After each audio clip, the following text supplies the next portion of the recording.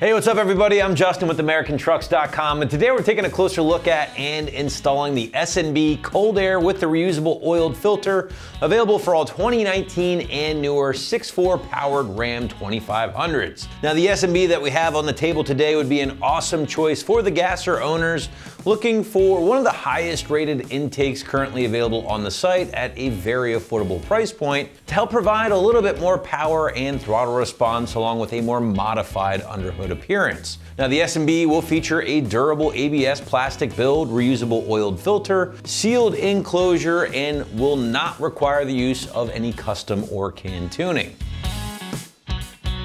So some of your big features here of the S&B, and I mean big literally, will be the very nice molded sealed enclosure here, guys, with the included plexiglass window to allow you to keep an eye on quite possibly the largest filter in the category for your 6.4 gasser powered HD at home. Now, when you're looking to help isolate the intake and more specifically that filter from the hot engine bay air, a sealed enclosure like this really is the only way to roll. Heat is the enemy of performance, and something like this, again, will be your best bet at keeping that hot air from entering the filter and keeping your performance up at the same time. Now this kit, getting back to that filter, does include one of S&B's signature oiled filters here. Traditionally, an oiled filter will flow a little bit better than a dry option, while only needing minor maintenance every 100,000 miles or so before a good cleaning and re-oiling is recommended, and that is according to the gang over at S&B. Now, if you prefer not to mess with any of this, the re-oiling or anything like that, S&B does offer a different kit with a dry filter instead, and it will offer similar performance at the end of the day. Now, ultimately, if you do go with the oiled option here, S&B claims that airflow should improve by nearly 37%, which in turn should lead to pretty solid power gains and better throttle response on your V8 powered HD, again, all without needing any additional tuning. But now let's talk a little bit more about your construction here, guys. We kind of talked a little bit about this earlier, but I did want to come back to the air box. It is ginormous and done so in a very high quality way. Molded air box here with the plastics, going to be very good at reducing heat soak, I should say, and again is home to one of the largest filters here in the category. Now topping off the air box will be the S&B etched plexiglass window here. That's going to be crucial in helping owners keep an eye on their filter quality over the years. Just make sure everything's nice and clean and does not need any additional maintenance. Now finally, guys, the S&B kit, they do include all of the hardware, of course, everything needed for a relatively easy install. Now, price point for the S&B is gonna come in or around that $400 mark here, guys, which is honestly kind of the middle of the pack when looking at other intakes on the site for your HD. You can certainly go with more budget-friendly options from some of your more budget-friendly companies, if you will, but other options such as K&N, for instance, will round out maybe the higher end of the spectrum as well. A lot to check out in this category, from budget-friendly to expensive, with the S&Bs kind of landing in the middle. So if you want to get a better sense of what the category looks like, talk more about your dry versus your oiled filters, open versus sealed enclosures, definitely check out the rest of our options here at AT, because there is a lot to choose from. But if you wanted to go with a nice sealed enclosure with an oiled filter for not a ton of dough, listen, I know 400 bucks isn't exactly cheap at the end of the day, but I do think this is a really, really well-made kit for the money.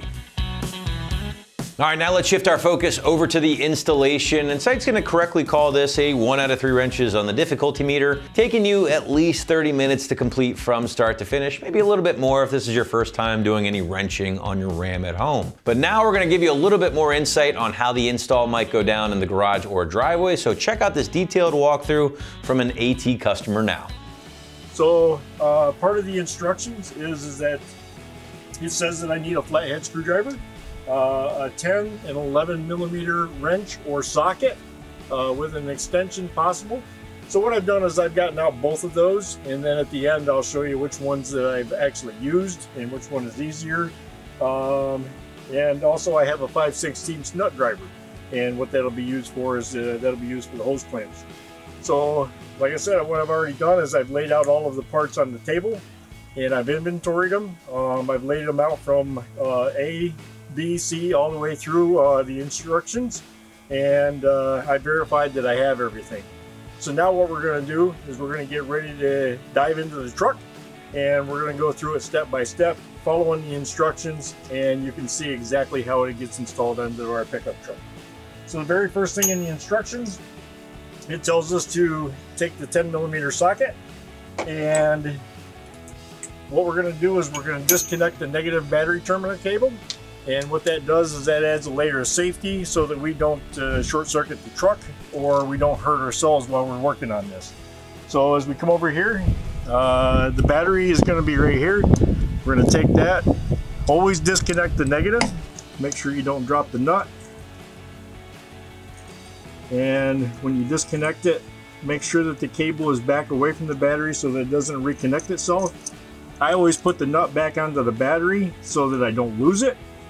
And then again, just double check, make sure that battery cable is going to stay away. All right, so now power is disconnected from the vehicle.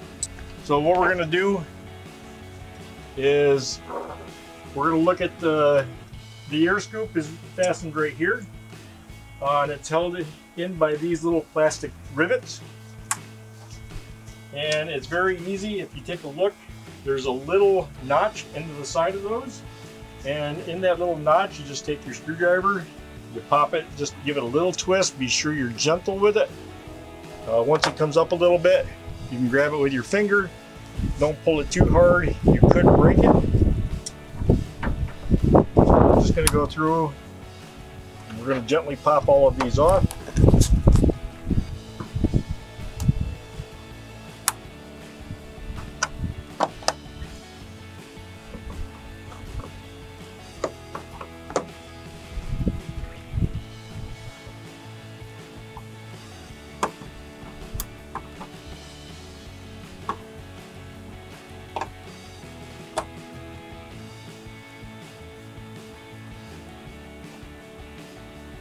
Now, one of the things that S&B recommends as part of their toolkit is a step stool.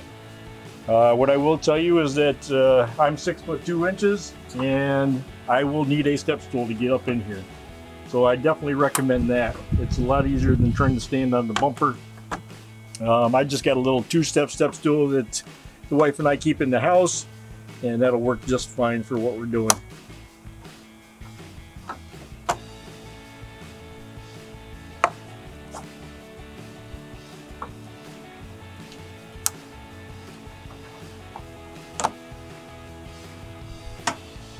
Once the center pin is out, you can go through, pop the rest of these out. What happens is that center pin will go in there and it swells these up so it keeps it in place. Now that center pin's out, these pop right out of there. As you can see, there's not much to it. It's pretty easy.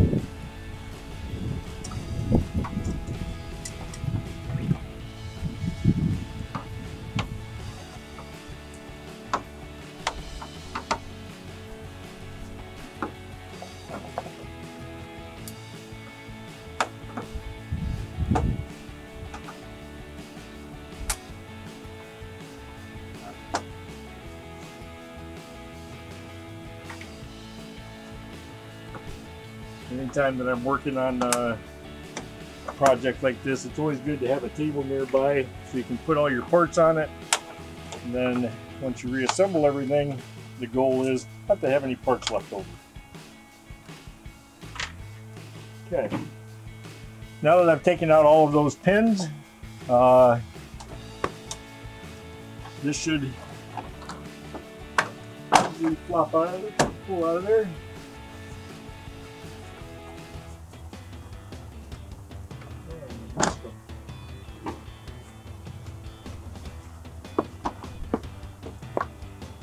Okay, there are two all the way here in the back, so we need to make sure that we get these two. They're back in here.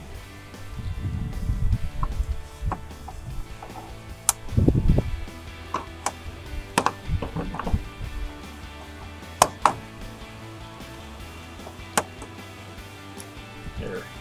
Now that we've got those out,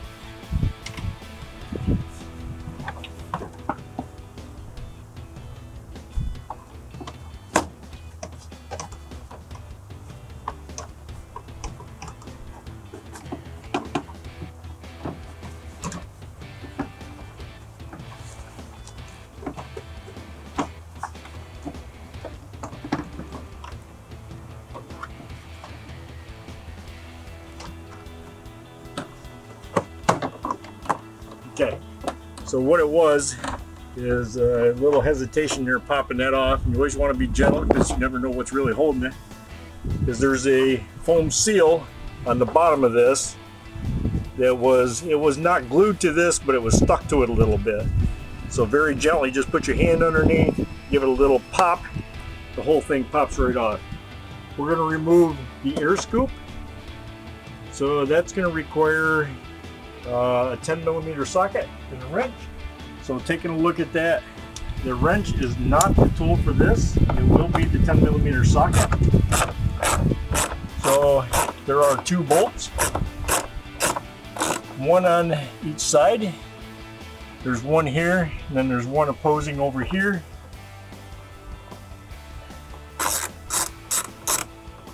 Again, make sure you keep a good hold of that so you don't drop it down into the engine. And we're going to take this one off.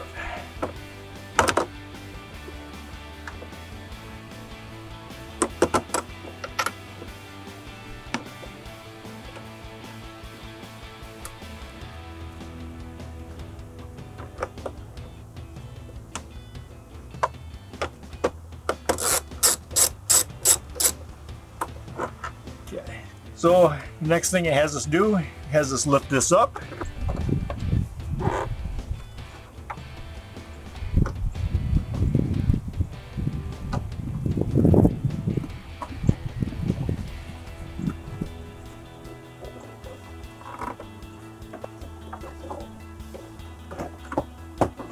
Okay, there we go. So this is held together to this by these 2 little notches right here. So if you take that, pull this up a little bit, those will pop right off. Now we're able to remove that scoop and get it out of our way. Now the next thing it tells us to do is to remove the factory cover. So what we're going to be doing is we're going to be removing this cover here. So what it tells us to do is pull up, pull forward.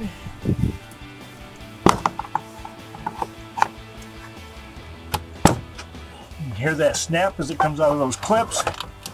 Pull forward and the cover comes right off. Okay, so now it has this disconnect in the crankcase vent tube, which will be this tube here. It's on the back side of this assembly. It does have some wires attached to it.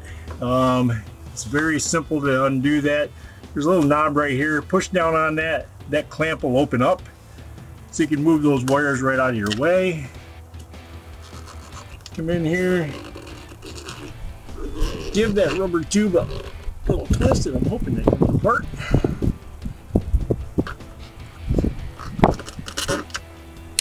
There we go. Right up here at the throttle body. This tube right here is going to come apart from this black piece here. Again, just give it a twist. It's dry rubber on dry plastic. It's gonna fight you a little bit, but not too bad. Just gently twist it, it'll come off.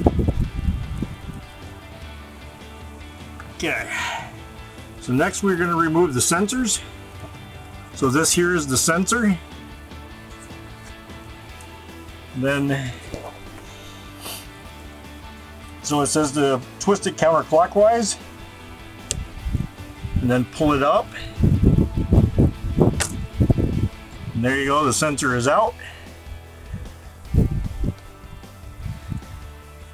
Just be very careful with that. You can see down inside of there's a little sensor. We don't want to bend that. We want to make sure that we're saving that for later and everything is good with it. Next, we're going to remove these hose clamps that are holding all of this assembly together.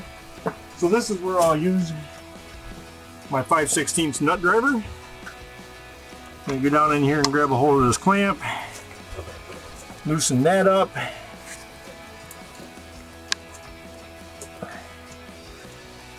Get it good and loose. That way it breaks free all the way around. Okay. So that part's loosened up.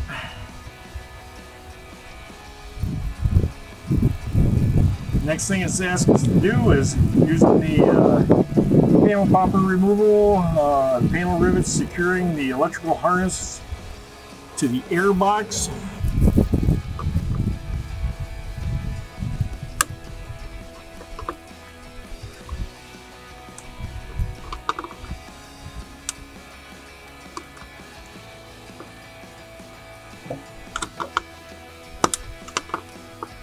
That little fella has a really good grip on it. So what it is a flat piece of plastic. Inside of this, there's some metal teeth in there to grab a hold of that plastic. So you just gotta pop that apart a little bit. It'll come out. Again, I'm gonna hang it over top of this tube so that this sensor is not touching anything. It doesn't matter if it touches something, but I just want to make sure it doesn't get damaged. Okay, so now what it is this entire assembly is free. But I do have to break free the hose from the throttle body. As you're looking down on it, you can see that down in here, this air box is held on to the vehicle by these rubber grommets and these pins. So we're going to lift it up off the top of those pins.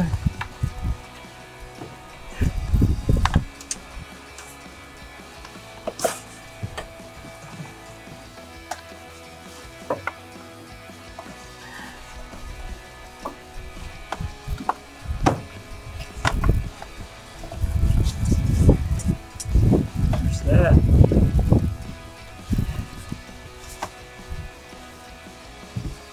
And now the challenge is going to be getting this off the throttle body.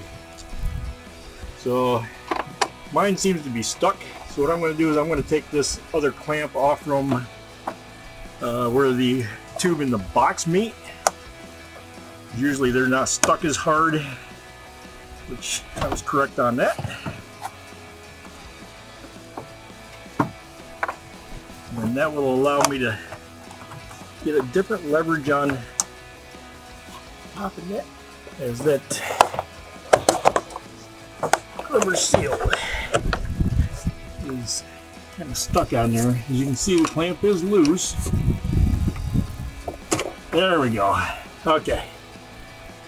So it took me a little pushing, and I don't know if you could hear it or not, but the rubber popped free from the aluminum housing from the throttle body. But what that does now, that allows me to take the whole box out of the assembly, is now your throttle body is open.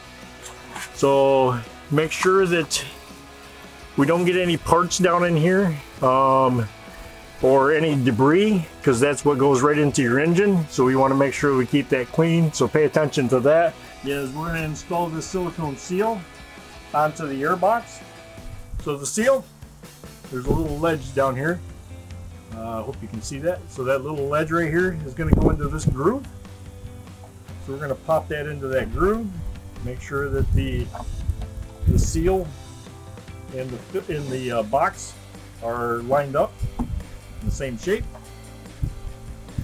Once that pops down into there, here we go. Make sure it popped into that groove really nice all the way around. Alright, the next step that they tell us is we're going to install the silicone seal onto the air box. We have the lip on here. It's going to go with a little lip going into the box. Same thing, start it on one side, work your way around. You'll have a little bubble up here, but you just got to twist it, pop it in little by little. Then that last spot, seems like it always fights you, then pops right in. There we go, seal's installed. Okay, the very next step is we're installing this tube onto the box. So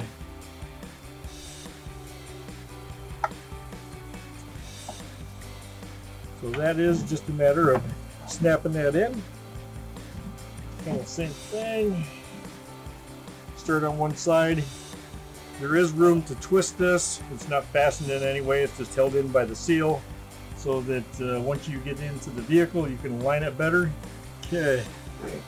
Next thing is this is for the air sensor. This is the one that has like a little key lock. If you can see it, it's going to go into this little key lock here to match that. Pop that in there. Really is that simple. Okay. Next thing it calls for is this tube. Little tapered tube here, or two-step tube. The very first section, the bigger section, will go onto the tube that we just installed. And this is going to be held down by the clamps. This is where you'll take your 5/16 nut driver.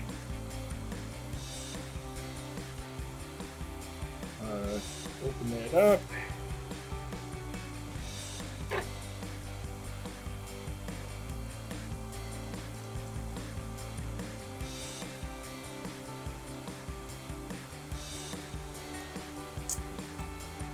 So there's two sizes to this. The bigger one, of course, goes on the bigger section. We're going to take that one. Now, what I would recommend is that we don't tighten it down until we're actually ready. One thing that I always like to do, and maybe it's my pet peeve, I always like to make sure the clamps are pointed the same direction and roughly in the same location.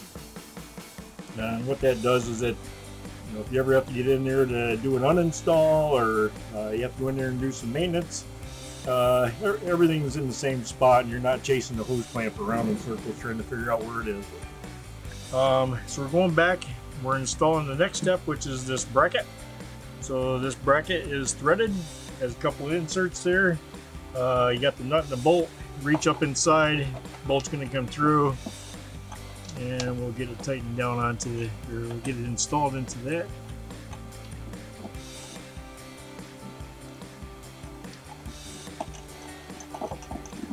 Make sure you always finger start them. These ones seem to be pretty easy to finger start. The reason you never mechanically start them is that if you get it cross-threaded, you could destroy the bolt or the nut. You don't want to do that.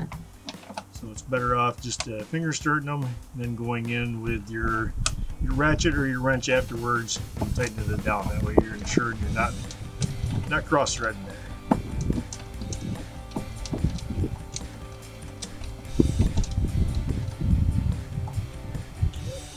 Snug them up with my finger.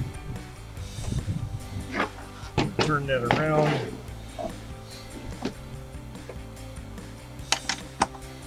So that one there will be the 11mm socket. Simple, just a ratchet. Take a look down inside of there. You can see those bolts. Just real quick, give them a little snug. The ratchet going through it. And I'm not going to tighten them down really heavy yet, just in case I have to adjust that when it gets to the truck here in a few minutes. One thing that I did like about this installation is the fact that it comes with this cover. When it's hot outside, what you really want to do is you want to have this on. That way it's only sucking in the cool air from in front of the vehicle and not out of the engine compartment. So because we are going into our winter months here in Georgia, what I'm going to do is I'm going to leave this one off. And come next spring, next summer, I will be installing that as our temperatures get higher. So the next thing that we got to do, we have to install some grommets. The first one will go into this piece here. Just a matter of, again, starting on one side, pushing it, it'll pop right in there. Same with the next hole. The third one goes into this bracket that we just installed. Give it a little twist if you have to get it down in there. So here our box is assembled as far as we can go at the moment. Again, we don't have anything that's super tight. Everything looks like it's ready to go. If you look down inside of the box, you can see the grommets that you just installed. Take a look at them. Make sure that it's all the way popped out. I have one that the seal here was showing a little flat spot. What I do is just give them a little twist and that'll seal the rest of the way in. So that way you ensure that that's all the way in. It's not going to pop out on you later. What I'm doing is I'm taking the original, the factory air scoop, This is the one that we took out earlier, and this is now going to attach to the scoop. You'll see that that rubber seal is going to fit nice and tight on there. It's going to lock that in.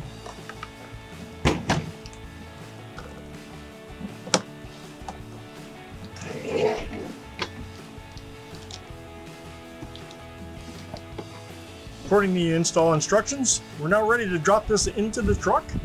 So these grommets are going to line up with the ones we did earlier. And again, we got to. Thinking I didn't get that on all the way.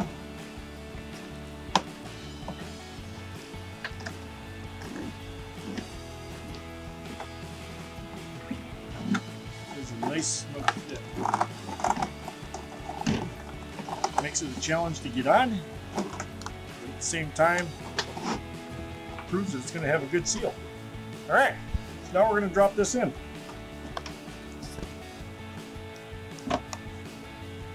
So this is what it's going to start looking like. And like I said, you know, we have a lot of options here as far as moving things, so that's why it's so important not to tighten anything up yet. Now, let me bring this back out so I can give you a better view. So the 3 grommets that we just installed, you take a look down inside of here. So one's going to go onto here, the other one will go onto this pin, and then the last one goes up into here. So those would be the 3 points that box goes into.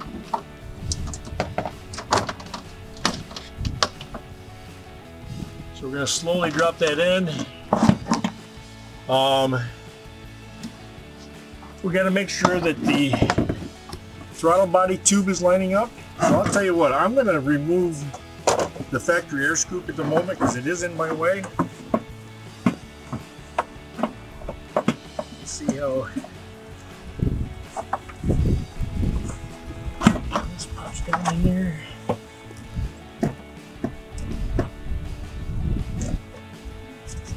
Okay.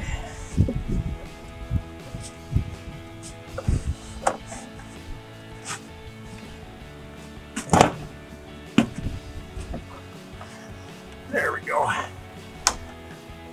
So what I just discovered is that if you kind of tilt this up a little bit, kind of look underneath, you can align them holes a little bit better. Once you get 2 of them aligned, the 3rd one pops right in there. There you go, it's set down in. All right, now come around to the side here, take a look with me. And again, with the factory air out of the way, what you'll see is the throttle body hose that I've got to hook up. That's this one right here. And again, like I said in the beginning, you know, we're able to turn this. That's a great thing because now I can line it up. I can twist it where I need it, where it fits the best. I'm going to drop that in there and give it a little wiggle. I'm going to reach my hand down in there, again, make sure it's nice and clean so that you don't get anything in the throttle body. I may have tightened that clamp up just a little bit too much, so where it attaches the throttle body to give it some flex. So I'm going to loosen that up a little bit. There it goes. Popped right down in. Again, you can see this hose here now lines right up with the S&B part. Just give it a couple wiggles, feel around to the bottom, make sure it's slid in all the way. There we go. That part's in. Now, I want to take the factory air scoop back. And I know the instructions say to put it on before, but for me it was a lot easier just to do that. I took that off. I was able to put that in. It's out of my way. But now I can bring this in. I can give it a few wiggles. Get it lined up with the original factory holes.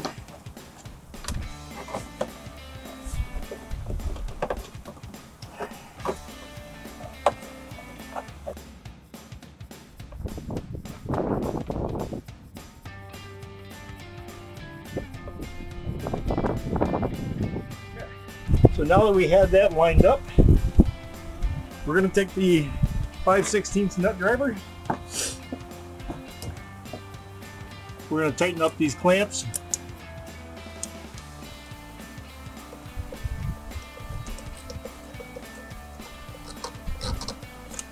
Now, what I say is that, especially on the clamps like these, tighten them up just enough so that you see the rubber move, but you don't want it squishing out all over the place. You want a nice snug fit. Keep that airflow going, but you don't want it so tight that you're damaging the rubber either. So, good and snug. There we go. That was the 10mm sockets that you needed to do that.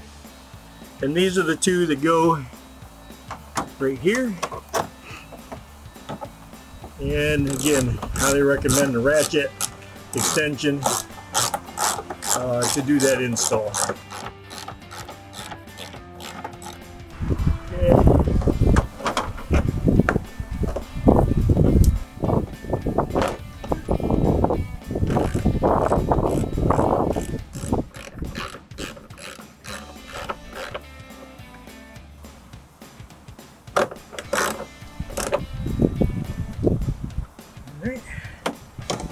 That.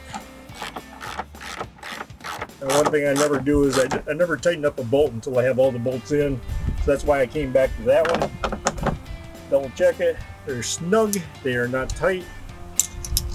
So everything's good to go there. Okay. Everything looks like it's fitting good. It looks like it's sealed good.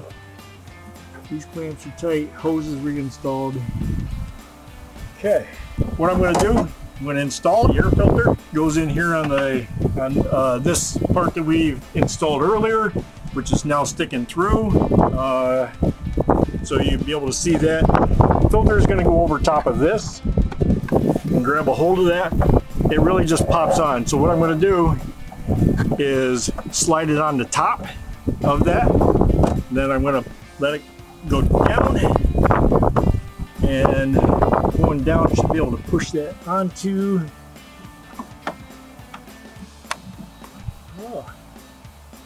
After,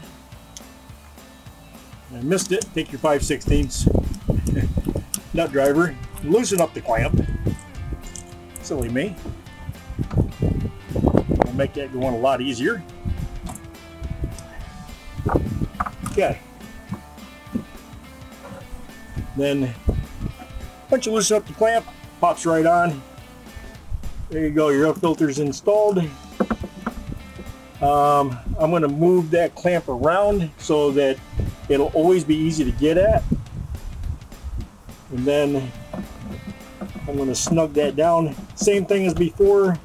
Tighten it so that you know it feels tight. You may start to see a little bit of rubber smush out, but just go until it's snug. Give the filter just a little tug.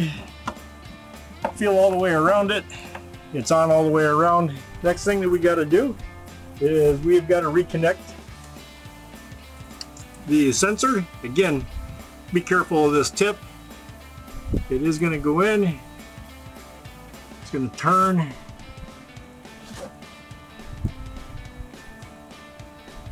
There you go. It's locked in. This clamp. Oops. This clamp right here. I'm going to put it back around that tube. Lock that in. That keeps that wire from going down, chafing on anything that might be in the engine compartment. I definitely recommend that it routes behind this tube, and what that'll do is that'll keep that out of the way. All right, just double checking to make sure nothing's loose down in there. Everything's looking good. Okay. Next thing I got to do is I'm going to reinstall the engine cover. So the engine cover is reverse of what it was before. What it is see these two little tubes right here. Once you get it out, you'll look back inside of there and you'll see that there are two grommets that it goes into. So what we're going to do is we're going to tilt it up, we're going to slide it back into those grommets and then drop it down. And then when we drop it down, it snaps into these two here, and that's what holds all of this together. So remember, Slide it back, you'll feel it go in, go down. The best way to gauge it, little cap lined up. There we go. 2 little snaps. That means snap in. There we go, good. Alright. Next step. Just putting the original factory cowling cover back on. What you'll want to do is, what I do is I slide in one end that goes in behind this fender. The other side goes in behind the fender also, but if you'll take this, you'll bend it just a little bit, it'll go in behind there easily, straightened out, sets right back down in. What you end up with is when we took all these pins out, so these are the ones that go into the cowling, just really just snap them in. Put them all in there.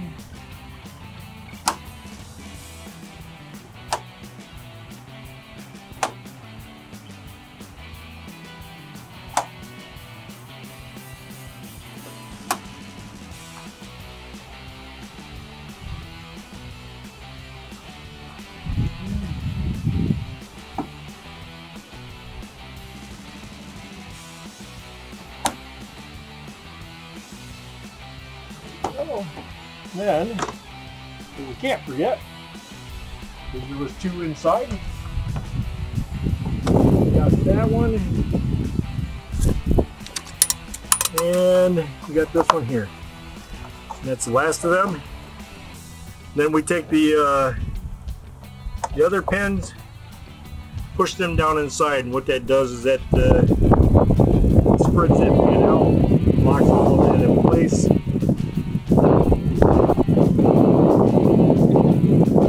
They only go one way, so make sure that you're not forcing it extra hard.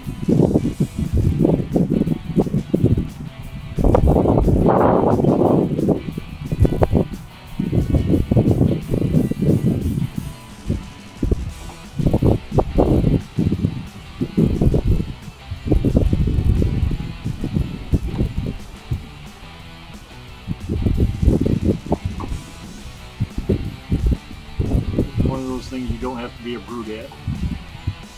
It will go in if they're turned the right way.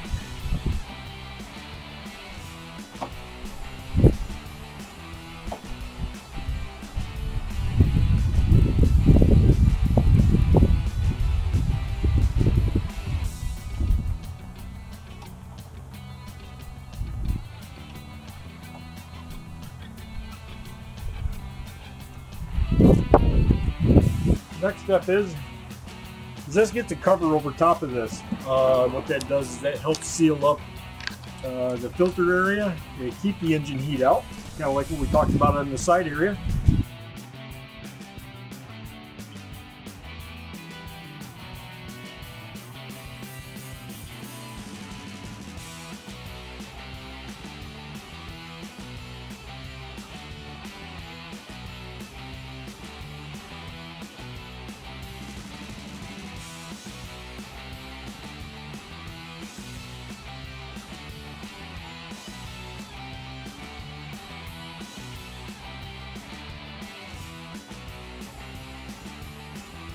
So inside of the grommet, I'll just gently lay this down here so that I can demonstrate it better.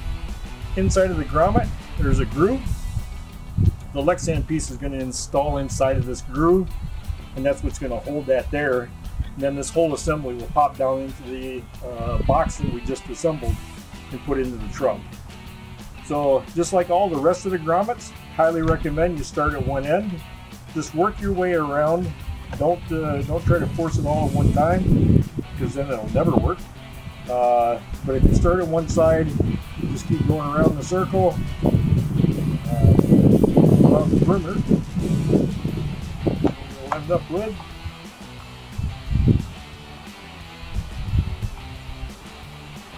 there's this last little bit that we have to stretch. And what I did is I put my thumb underneath that to lift it up. I'll do the same over here, peel it back a little bit, snap it in over the edge. There we go. So this is the cover that we're going to put over top of the box. what we're going to do is we're going to install this cover. So just like with the rest of the rubber grommets, we start at one edge, we lock it into that groove, and we just slowly work our way around. There we go. Snap down in. Everything looks good and tight. I don't see any gaps. I don't feel any gaps. All right, last step of the puzzle. We're going to reconnect the battery. It's just the opposite of what we did before. Make sure you keep a hold of that nut. It's very easy to drop that down inside. Spark to get you. You hook that up. Drop that cable down on. And again, this was the 10mm socket. All right. You want to tighten it down, but don't torque it down. Don't put a lot of pressure on it. So guys, if you are looking to help make your 2019 and newer 6.4 powered gasser HD breathe a little bit easier, all while improving filtration and throttle response at the same time, then be sure to check out this oiled system from S&B right here at AmericanTrucks.com.